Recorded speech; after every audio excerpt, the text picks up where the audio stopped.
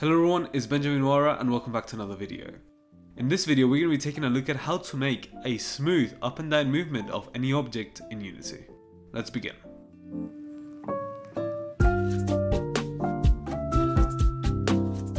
In this tutorial we're going to be working with this scene, which is a coin that's static, and we're going to give it a very smooth up and down movement during playtime. To achieve this effect we're going to be using the sine wave, and more specifically the behavior of its y-axis. A sine wave is a geometric waveform that oscillates periodically and is defined by the function y is equal to sine of x. In other words, it's an S-shaped smooth wave that oscillates above and below zero.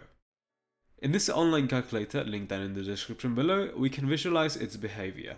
It moves through the x-axis and in its simplest form oscillates in the y-axis between values from 1 to -1. Using the y-axis in our program will be useful as it provides a smooth up and down movement thanks to the S shape of the wave. Okay, so let's get started. So this scene has a background and a coin that we're going to animate. If we go ahead and hit play, you will see that this coin just has a little animation. Apart from that, it has nothing. The first thing that we want to do is to go ahead and create a script and link it to the coin to control the coin's movement.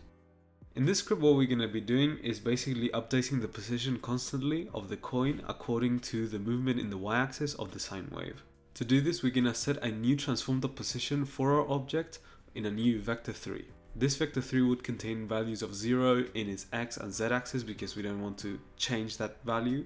In the case of the y-axis we wanted to follow the sine wave behavior. To do this we can basically put mathf.sine and we have to put between the parentheses the x value, which in our case is going to be time because we want the y value to change according to how much time has passed in the scene.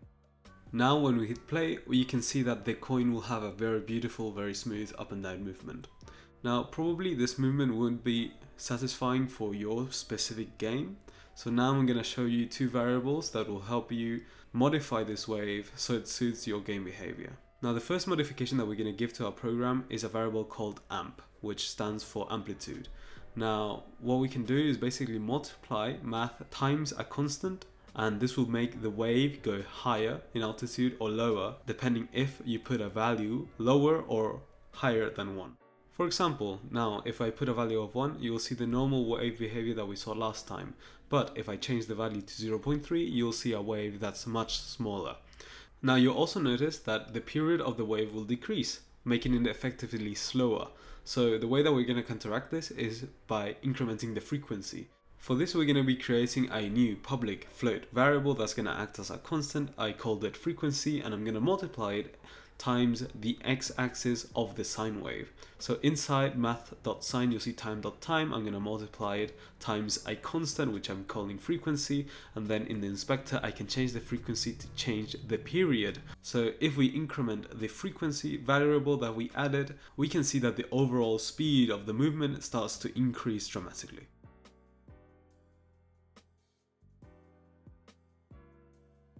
Now to finish off this tutorial we need to solve a problem. If we move the coin from the center position, the origin point of the scene, we will see that the coin will autocorrect its position to be 0. Now the reason why this happens is because we are constantly setting the x position to be 0 in our transformed position. Now the way that we can solve it is by creating a private vector 3 variable called initPosition. And in the start function we will set initPosition to be equal to transformed.position, and then in the new vector of the transformed.position we will set the x-axis to be equal to initPosition.x. Afterwards, to also account for the y-axis we need to go ahead and add an offset. In our case we just add initialPosition.y, and that's all there is to it. Anyways guys, thank you guys so much for watching this video. If you liked it, make sure to hit that like button and also consider subscribing for more videos like these. Also, if you have any suggestions for new videos, please leave them down in the comment section below. I'll read them and I'll consider them. Anyways guys, have a nice one.